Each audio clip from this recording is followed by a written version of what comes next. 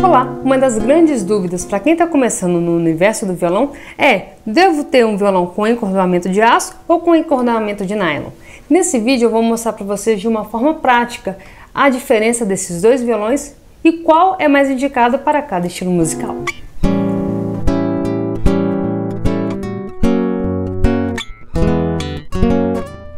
Esse violão que eu estou utilizando é o violão Michael Mini Jumbo VMY340 na cor natural brilhante, que é um violão muito legal e super confortável. Para você conhecê-lo, acesse o site da Michael. A corda de nylon é mais maleável, e isso permite um melhor sustento para alguns estilos de música, principalmente quando eu tenho que tocar puxando a corda. Então quer dizer, Débora, que se eu não tiver o violão com corda de nylon, eu não posso tocar vários estilos musicais? Pode! A diferença é que alguns ficam mais interessantes no violão de nylon e outros estilos ficam mais interessantes no violão de aço. Existe um mito que corda de nylon é para quem está começando. Não necessariamente. O encordoamento de nylon é para você que vai tocar MPB, que vai tocar samba, vai tocar algumas coisas mais swingadas. A corda de nylon, ela permite esse melhor sustento na hora que eu vou puxar. O que você não deve fazer é pegar o seu violão para encordoamento de nylon e colocar a corda de aço. Por quê? Porque a construção desse violão é para a corda de nylon. O tipo do cavalete, a colagem do violão, né, por dentro, assim, toda a estrutura, a parte do headstock.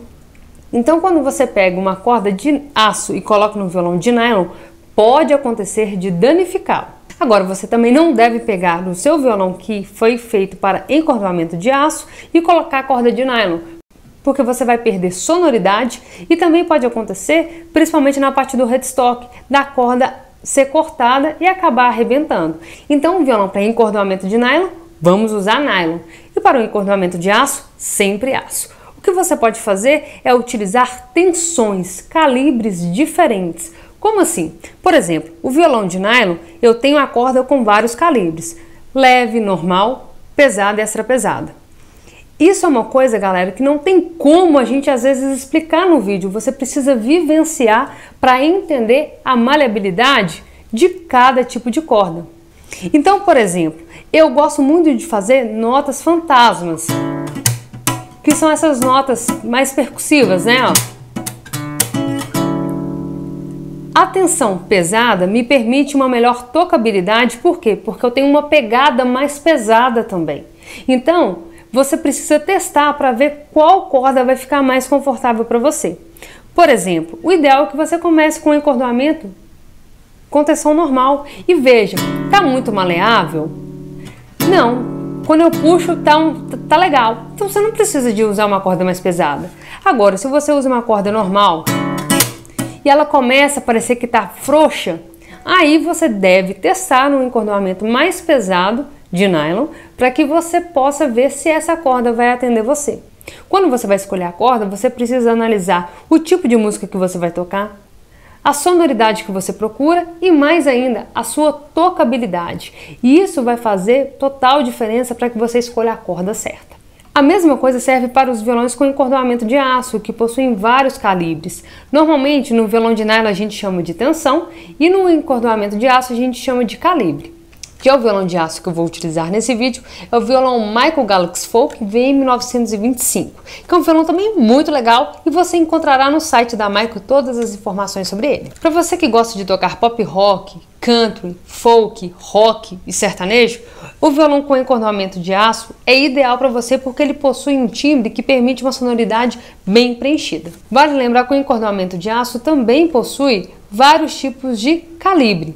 Ou seja, você tem calibres mais leves e mais pesados. O encordoamento de aço com tensões mais leves normalmente facilita muito na hora de você fazer algumas técnicas, por exemplo, o bend. Agora, para você fazer base, às vezes pode ficar um pouco mais frouxa essa corda. Se você é aquele violonista que gosta de solar e gosta também de fazer base, talvez você utilizar um calibre 0,11 pode ajudar e muito, porque você não vai ter nenhuma corda muito leve e nenhuma corda muito pesada. Agora, se você gosta de fazer bases bem preenchidas e não é muito de fazer muitos solos, você pode utilizar calibres mais pesados. Isso trará uma sonoridade muito encorpada para o seu instrumento. E é um tipo de corda muito utilizado, principalmente quando a gente vai gravar em estúdio as bases, para poder ter essa sonoridade. E é normal, muitas vezes, quando nós vamos gravar em estúdio, um trabalho, por exemplo, você fazer a gravação da base utilizando o calibre e depois, na hora de você fazer os solos, você trocar o seu encordoamento. Não tem problema nenhum. O que você jamais deve fazer é o que eu disse antes: usar uma corda de aço no violão que é para nylon ou vice-versa. Isso não. Então eu vou tocar as mesmas músicas com os dois violões para você ver essa diferença.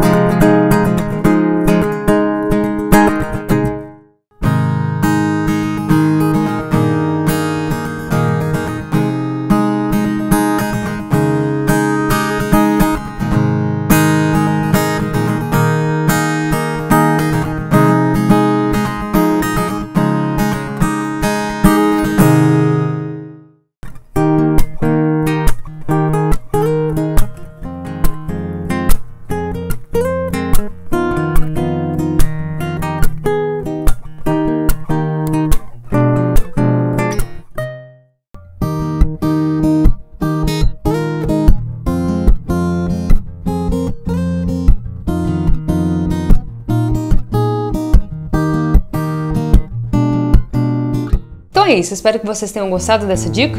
Agora é só escolher o seu violão, ou ter um violão com encordoamento de aço e um de nylon para você fazer o melhor na música. Curta e compartilhe esse vídeo com seus amigos. E continue ligados no canal da Maiko, porque por aqui sempre novidades. Até a próxima!